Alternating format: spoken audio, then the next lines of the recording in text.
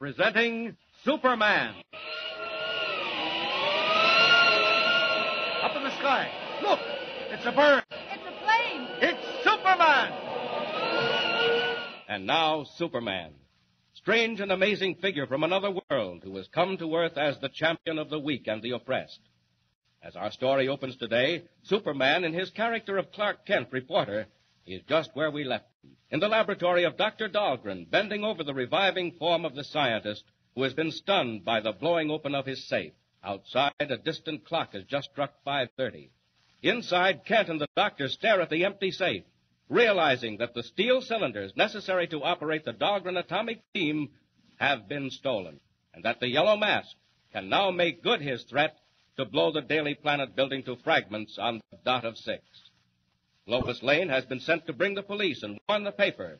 Sirens wail as squad cars race toward the scene of the explosion. Meanwhile, the Yellow Mask himself watches grimly from a secret hiding place, waiting for the uproar to die down. Listen. So the sound of the explosion has brought the police like bees to a honeypot. Very well, I shall wait until I am ready to leave, and then all of the police in the city will not stop me. Are both cars waiting? All ready when you give the word, Chief. Good. Who's this, Michael? Who's that with you? I got a visitor for you, Chief. You let me go. Put me down. That girl. Where did she come from? She belongs to the fella from the newspaper. After the explosion, she went for the cops. I seen her coming down the stairs, and I thought maybe we'd better hang on to her. You beast.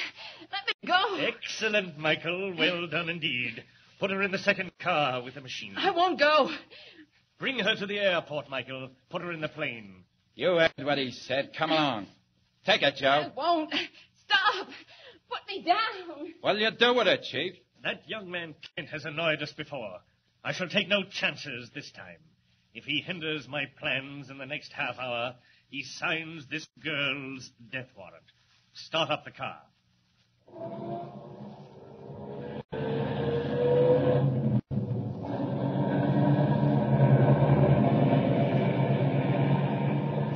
And meanwhile, back in the laboratory of Dr. Dahlgren. Oh, Kent, how did they know?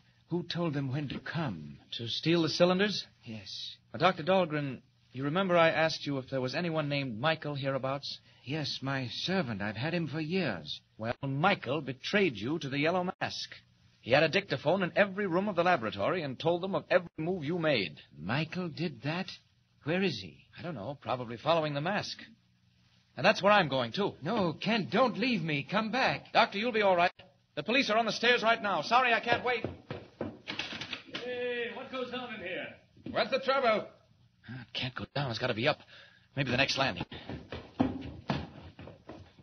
This'll do it. Out of these clothes. There. Up for the window. What's the time? Where's that clock? Good thing I can see in the dark. 25 minutes to 6. 25 minutes to find the Yellow Mask, or else... I don't know. Not much time, but here we go.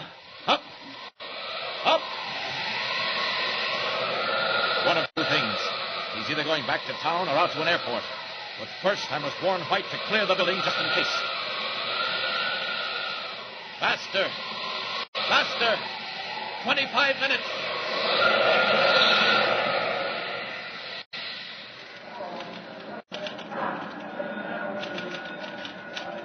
Quarter to 6. Oh, Lord. Where is Miss Lane? Where's Kent? City Rome. White. My friend, this is the Yellow Mask. Mike. Miss Smith. Trace this call. Don't trouble yourself, Mr. White. You cannot stop me now, nor can Mr. Clark Kent. If he is there, tell him that Miss Lois Lane is with me. What? Lois Lane? You've got Lois? Miss Lane is my hostage in my plane. If you or Kent or anyone else interferes with me now, Miss Lane will leave my company without a parachute. Goodbye. Yes, Mr. White. We're tracing the call. I will let you know where. Oh, no time. Oh, Lord, that devil means to drop Lois out of an airplane. Oh, Kent, is that you? Where have you been, man? Never mind where I've been, Mr. White. Is Miss Lane here? Kent, just this second, a call came from the mask. He's got an airplane, and he's got Lois. What? It's true. What did you find out at Dahlgren's? Mr. White, it's bad. The mask got away with the atomic beam machine. He could wipe us out in a second. What? Well, where are you going? Call the nearest flying field, the one on the point. I can be there in 8 minutes. Have them warm up a plane. You can't fly. What are you going to do? Yes, I can, and I will. So long, Mr. White. I'm not running out on you. Kent, wait! It's our only chance, and I'm taking it. If you don't hear from me by 2 minutes of, there's nothing we can do. All alone in the hall. Out of these clothes. No time for opening windows.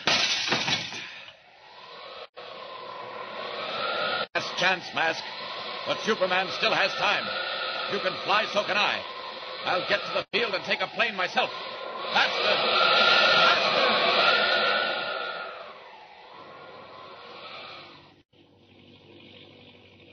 What are you going to do with me? Just sit where you are, my dear Miss Lane, for the time being. What's the clock say, Michael? 5 to 6. Remove the cover from the atomic beam. Wait a minute. What's that behind us? Too dark to say for sure. Looks like another plane. Fools. Didn't believe me, eh? Well, they soon will. Look down, Michael, and tell me where we are. Over the Daily Planet building. Watch it, Michael. It will not be there long. Oh, you beast. You fiend. What are you going to do? Pay off a few scores, Miss Lane. All right, Michael. It works. The machine works. Now then, Michael, back over the planet building.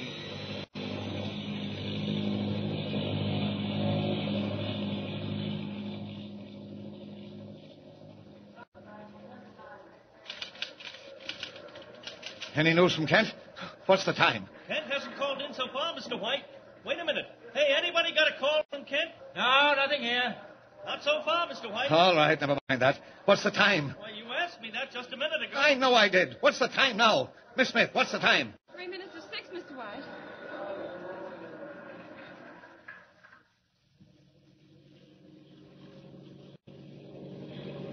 Three minutes of 6. No time left now. There they are. Got to scare them off. All right, Mask. Here I come. Hey, Chief, that other plane's right behind us. Never mind the other plane. It's 2 minutes of 6. Swing down over the Daily Planet building. All right. I got to bank and head back again. Here we go. Please observe, Miss Lane, once again the whine of the atomic generators. Oh, stop. You can't mean to do it. You won't. Hey, look, Chief. The other plane's right on our tail. I'll take care of that. Come here, Miss Lane. Oh, let me go. I told your friends what would happen if they got in my way now. Michael, release the door. It's open. Just throw the cat. Stop! Stop! I said if they came too close, I warned them. Come here, girl. No! No! Hey, Chief, watch out. He's going to crash. Too late. Out you go, Miss Lane. Out that door. There. Look out! Look out! Michael, down, down. Dive on the building. I'm throwing the switch of the atomic beam. Look out! Look out! He's right on top of us. Here we come!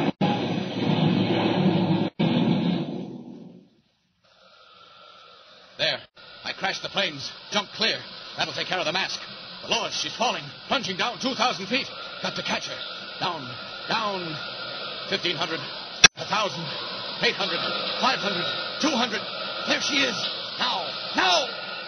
Got her. She's safe. Now up. Up and away.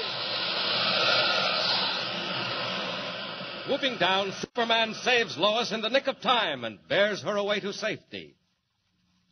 Next morning, in the offices of the Daily Planet. Well, Lois. Come in, sit down. That was quite an experience you had last night. I tell you, Mr. White, I don't understand it. They threw me out of the plane, and I remember falling. That's all I do remember, clearly. Well, that's almost enough. I imagine we all owe our lives to your friend, Clark Kent. Clark Kent? What did he do? Most amazing. At the very last minute, he went up in a plane, rammed the Mask just as he was about to touch off that infernal machine, and came down by parachute, just as you did. As I did? Well, I don't remember any parachute. You don't think you swam down, do you? I don't know. I'm not sure. It's all very hazy, but at the last minute, I seem to recall that a man appeared out of nowhere, just flying in the air. You probably saw the Mask falling out of his plane. Oh, no, this wasn't that kind of a man. He wore a long red cape, and he just took me in his arms and carried me away. Oh, you're dreaming, Lois. Well, look who's here. Come in, Kent. Good morning, Mr. White. Good morning, Miss Lane. Oh, good morning. If you'll excuse me, Mr. White. don't know what Miss Lane has against me. Oh, you mustn't mind her. Kent, I can't thank you enough for what you did. You saved all our lives. Oh, I was just lucky, Mr. White. Crashed the planes and came down by parachute. Oh, by the way, was anything left of the mask's plane? Nothing left of either the plane or the mask. Dr. Dahlgren's machine was ruined, too. Incidentally, he called earlier this morning to thank you and tell you that he's destroyed the duplicate of that machine and the plans for building it. He thought you'd approve. Oh, I do. It was much too dangerous a device in the hands of the wrong person. Oh, say, Kent, there's something been bothering me. Yes? Lois seems to think she was rescued by a man in a red cape, a Superman who flew through the air. Now, you remember that Western story you covered? There were rumors about such a man, red cape, flying through the air. Now, do you think... It's too silly to talk about, Mr. White. I know, but... Hey, Mr. White, about that fire in the Sterling building. Yeah, what about it? Don't go, Kent. Just got a phone call. They think there's a girl trapped on the 20th floor. What? A girl trapped? Can't they get her out? Can't reach her. Mr. White, let me cover that story. Maybe... Maybe what? Well, maybe I can do something. Can I cover it? Sure, but if the fire department can't reach her, what do you think you can do? What does Clark Kent mean to do? Does he intend to assume the blue costume and red cape of Superman and attempt a daring rescue of the trapped girl in broad daylight? Does he dare reveal himself as Superman before the thousands of people watching the fire in the street below? What will happen? Tune in next time and find out. And remember, don't miss the next installment of Superman. Up in the sky. Look, it's a bird. It's a plane. It's Superman. Superman is a copyrighted feature appearing in Action Comics magazine.